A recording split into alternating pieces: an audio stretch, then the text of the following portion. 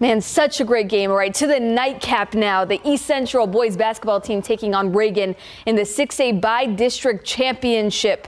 First quarter, Reagan's 6'7" guard Aiden Richard blows past his defender and finishes with the contested floater. Hornets with the quick answer. Jacob Stewart pulls up and rattles in a triple. This game went down to the final possession, just like the last. But in the end, East Central Stewart played hero, hitting the game winner to win 42-41, advancing in the 6A bracket.